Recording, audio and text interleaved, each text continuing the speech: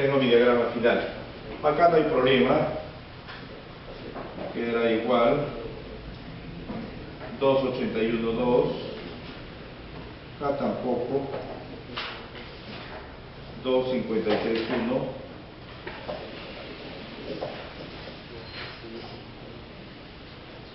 acá tampoco, 196,8, 0,562, y en el otro lado sí, acá va a variar. Esto lo sumo con la mitad.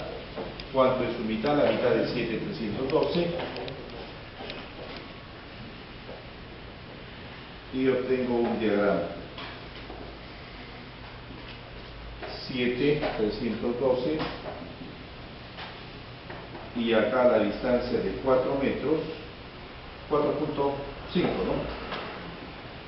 4,5 metros, acá es de 6,46,9.